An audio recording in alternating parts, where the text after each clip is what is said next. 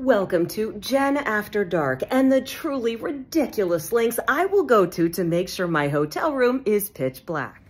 It's not enough to draw the blackout shades. The pillow really makes sure no light gets in. The Uncrustable, yeah, it's a snack, also covering the light on the phone. Post-it notes, very important to travel with because of things like this. Why is that so bright? And the light coming in under the door, it is always a problem for me, which is why I always put a towel down.